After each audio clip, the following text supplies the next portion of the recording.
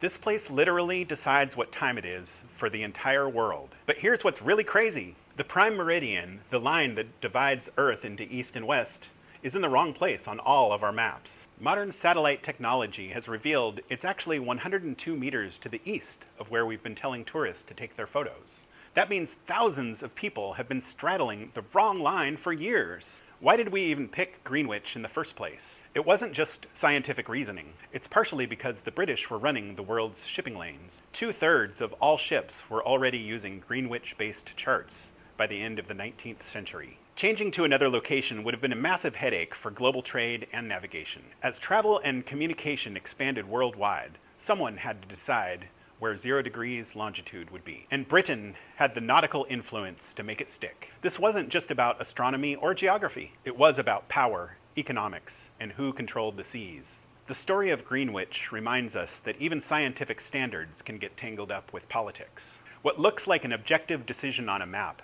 actually reflects who held global power at the time the line was drawn. And those decisions shape how we navigate this world to this day.